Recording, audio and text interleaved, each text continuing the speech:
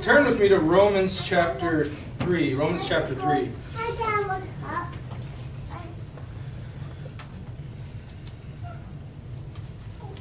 Why Jesus came. Why Jesus came.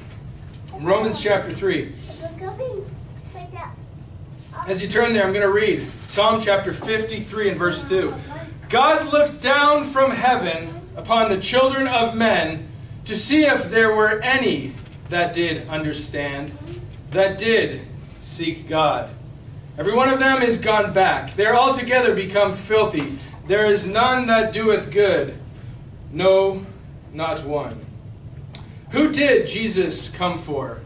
Who did Jesus come for?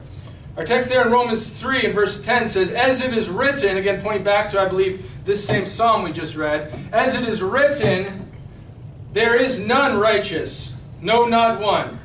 There is none that understandeth, there is none that seeketh after God. They are all gone out of the way. They are together become unprofitable. There is none that doeth good, no, not one. Their throat is an open sepulchre. With their tongues they have used deceit.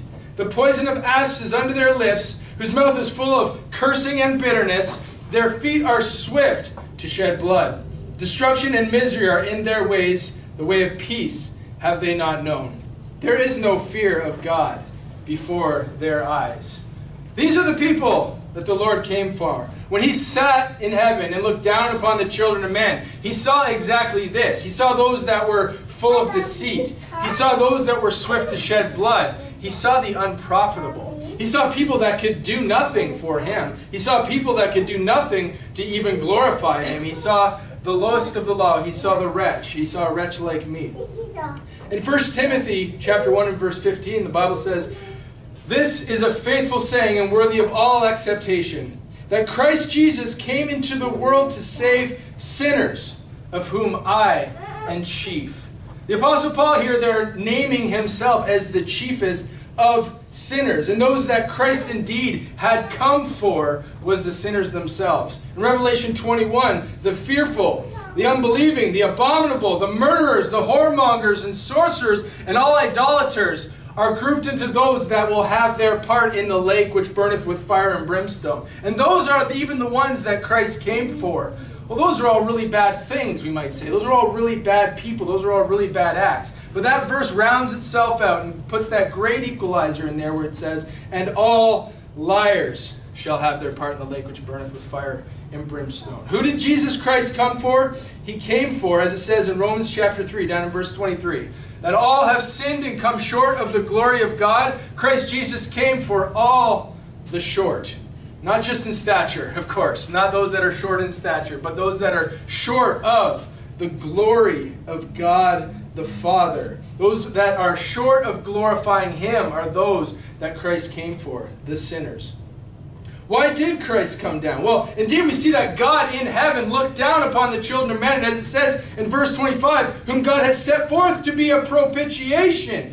God set forth Jesus Christ to be that propitiation for the people that he looked down upon, for the sinner, for the unrighteous, for the unprofitable, for the unbeliever. God sent forth the propitiation, and that propitiation was Jesus Christ himself. As we see in verse 23, all have sinned and come short of the glory of God. That's everybody. That's all of us. And while God saw that all have sinned and come short of his wonderful glory, God wants nothing more for you than that you would be justified. And not just me, but every sinner worldwide.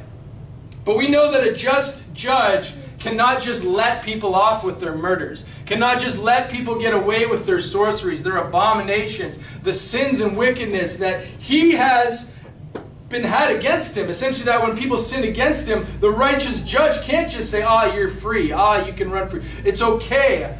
Rather, he must, in order to be just, he must enact justice.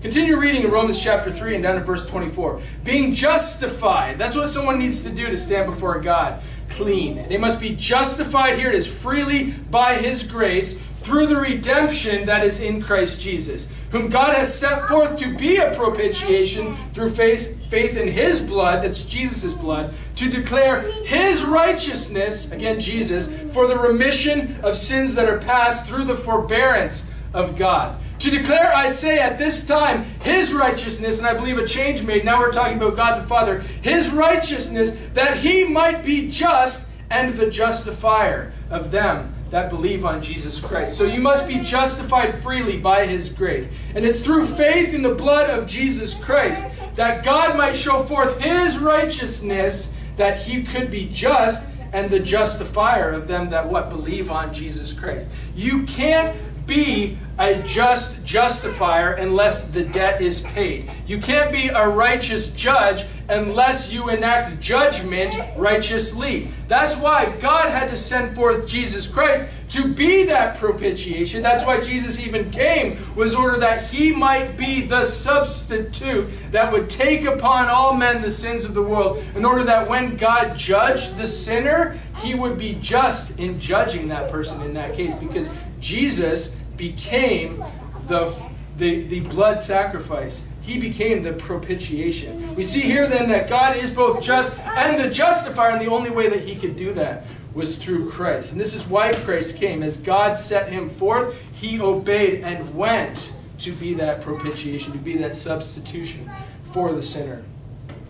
How does Jesus save? As in like figure of the Passover lamb, as in that picture that we see in the Old Testament, as the death angel approached the city, the call came out from God, the message, the word of God came forth that said, whosoever house chooses to obey God in preparing a spotless lamb without blemish, and in slaying the lamb at the appropriate time and placing the blood upon the doorpost with lentil, whosoever would believe the word of God and carry out this command would have the death angel pass over them. And that same figure was the way that Jesus Christ saved the world, with the applied blood in obedience to God's command. The Passover was the act that was shown in the Old Testament to the Egyptians, or that they could see the coming of the Messiah. This was a promise of God, and this promise would come true, but first of all, they were to believe God's word, and they were to act upon what God said. Now we know that this is only a figure for that time to come. And that figure shows that the righteousness of God, or the protection of God through his righteousness, can be applied to somebody if they would only believe and obey what God is commanding and what God sets forth as the means by which they can achieve that salvation, which they can receive that salvation. Turn with me to Hebrews chapter 9. Hebrews chapter 9. In Hebrews chapter 9, this continues. It says, Hebrews 9 and verse 9, which was a figure for the time then present, in which were offered both gifts and sacrifice, that could not make him that did the service perfect, as pertained to conscience, which stood only in meats and drinks and divers washings, and carnal ordinance imposed on them, until the time of Reformation. But Christ, the Bible continues. So we see then that something like an Old Testament figure, a sacrifice, whether it be the Passover, whether it be the sin offerings, were set forth as a figure for that present time, recognizing that the service could not be perfected pertaining to the conscience. Recognizing that until the time of Reformation came in, these meats and drinks and diverse washings could never take away sins. The Bible says in verse 11, but Christ, being come a high priest of good things to come. But Jesus, you can say, who is God in the flesh, according to John chapter 1. But Jesus, who he himself preached, was equal with God in John chapter 5. But Jesus Christ, who confirmed his pre-existence prior to his time he spent on earth in John 6:62. Jesus, who assumed divine authority over the Sabbath in Mark 2, and over the forgiveness of sins in the same. Jesus, who assumed divine authority over the eternal destinies of all mankind in John chapter 8. Jesus, who exercised his divine authority over devils and over diseases and over the natural world. Jesus Christ himself, who both received praise in John chapter 20 and answered prayer in John chapter 14. Jesus Christ, God in the flesh, has a different thing to set forth. Something likened to the time of Reformation. Something likened to a perfect service. Something that would cleanse somebody as pertaining to the conscience. Jesus was set forth the Savior of the world, without spot, without blemish, and he offered himself, not in type as we see in the Old Testament, building up to the days of Christ upon earth. Not in type, but rather in truth, Jesus came. Look in Hebrews chapter 11. But Christ, being come and high priest of good things to come, by a greater and more perfect tabernacle, not made with hands, that is to say, not of this building, neither by the blood of goats and calves, but by his own blood he entered in once into the holy place, having obtained eternal redemption for us. For if the blood of bulls and of goats and the ashes of an heifer sprinkling the unclean sanctifieth to the purifying of the flesh, how much more shall the blood of Christ, who through the eternal Spirit offered himself without spot to God, purge your conscience from dead works to serve the living God. So we see here that the blood of bulls and goats, it sanctifieth, yes indeed, to the purifying of the flesh, to the purifying of the carnal mind, to the setting aside of the sins in an act of repentance towards God and saying, I have sinned, bringing the offering necessary in order that your flesh would be sanctified, but for a time. But how much more, as it says in verse 14, how much more shall the blood of Christ, who through the eternal Spirit offered himself without spot to God, purge your conscience from dead works to serve the living and true God. Jesus Christ was without spot, and yet he was despised. Jesus Christ was without spot, and yet he was judged of men. He was condemned as guilty. He was spat upon, beaten, mocked.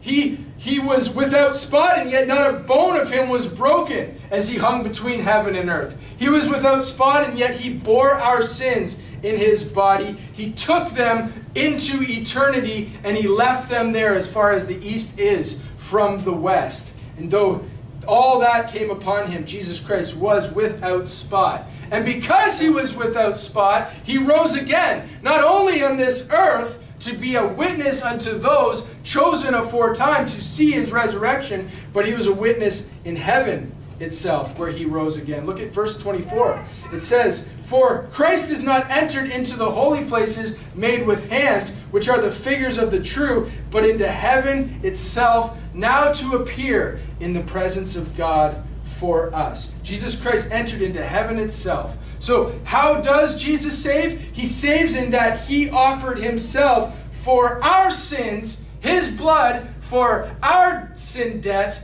and he did it once and for all. Look at Hebrews chapter 9 and verse 25. Nor yet that he should offer himself often, as the high priest entereth into the holy place every year with the blood of others. For then must he often have suffered since the foundation of the world. But now, once in the end of the world, hath he appeared to put away sin by the sacrifice of himself. And as it is appointed unto men once to die, but after this the judgment, so Christ was once offered to bear the sins of many, and unto them that look for him shall he appear the second time without sin unto salvation. So Christ Jesus offered himself, and this was a once and for all sacrifice, never needed to be repeated again. Once and for all, Jesus Christ gave himself for the sins of the whole world.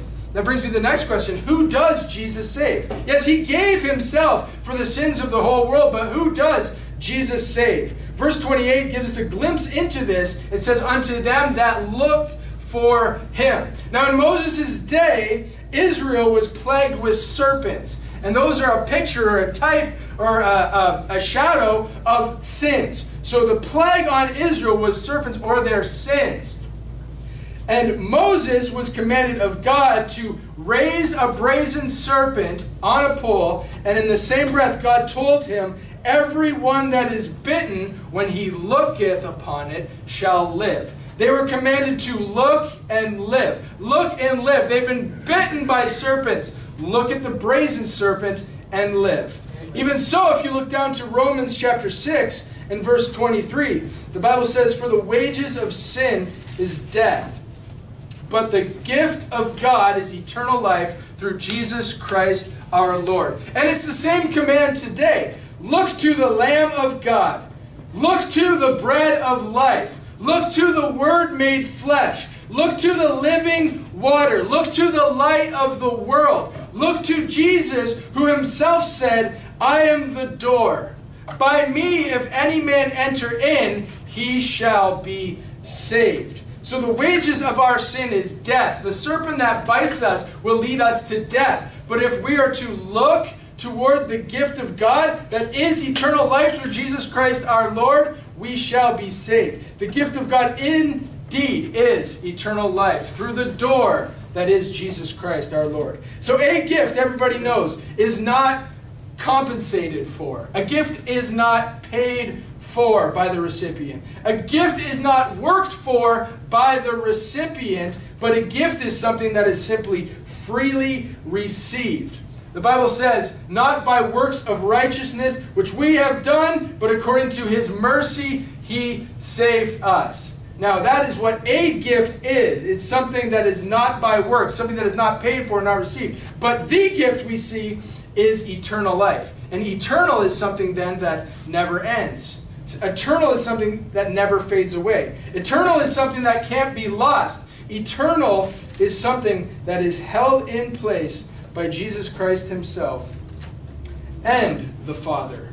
John chapter 10 says, verse 27, my sheep hear my voice, and I know them, and they follow me. And I give, there's that gift there, I give unto them eternal life, and they shall never perish, neither shall any man pluck them out of my hand. My Father, which gave them me, is greater than all, and no man is able to pluck them out of my Father's hand. So would you try to get away from even Christ and somehow remove yourself from eternal life? There's the Father that's greater than all, even holding upon the hand of the person that is saved, who has received eternal life. That gift once received is eternal. That gift of eternal life, which is through Jesus Christ our Lord, is paid in full, and that never changes. That never goes away. That is eternal, settled in heaven. If you've believed on Christ once, if you were saved once, you are always saved, always and forever. So we've seen that who Jesus came for, and that's for the sinners. That's for the all who have fallen short of the glory of God. We've seen then why Jesus came, and that's so that he could be the propitiation. He could be the sacrifice that is needed in order to appease the righteous judgment of the just judge who wanted to let the people free, who looked down upon the people that were fallen and in sin and suffering. He wanted to set them free and save them. That is why Jesus came, to be that sacrifice. How Jesus saves is simple: by faith in his blood, by believing on him, by trusting him to take you to heaven and nothing else. Not by works of righteousness, but according to his mercy. And whosoever believeth in him should not perish, but have everlasting life. So who does Jesus save? Well, the Bible says, whosoever will, let him take of the water of life freely. Whosoever will is the answer to that question. Who does Jesus save? Whosoever will. Whoever desires to, whoever wants to, whoever is in need of, whoever needs it, wants it, desires it. Whosoever will can take of the water of life freely. That's you. That's I. That's everybody who desires to be saved, who desires to come to Christ and have him save them from their sins. The Bible is clear, and if you're to look in Romans chapter 10, just quickly, Romans chapter 10, that whosoever will is who's extended to. So does that mean that, again, everyone who desires it simply receives it? Well, yes, this is what happens. In Romans chapter 10 and verse 9, the Bible says that if thou shalt confess with thy mouth the Lord Jesus, and shalt believe in thine heart that God hath raised him from the dead, thou shalt be saved. For with the heart man believeth unto righteousness, and with the mouth confession is made unto salvation.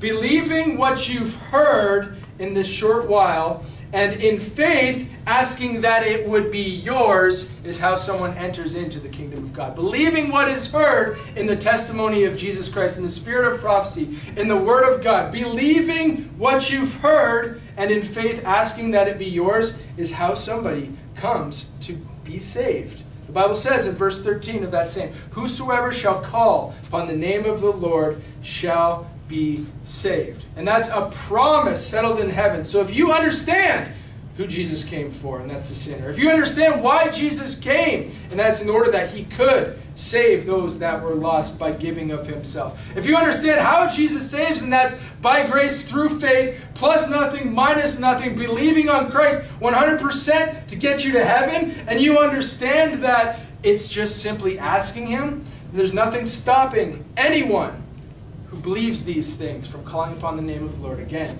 believing what you've heard and in faith asking that it be yours is the simple gospel message, the simple truth, the simple way of salvation that anyone in eternity has ever been saved. Amen.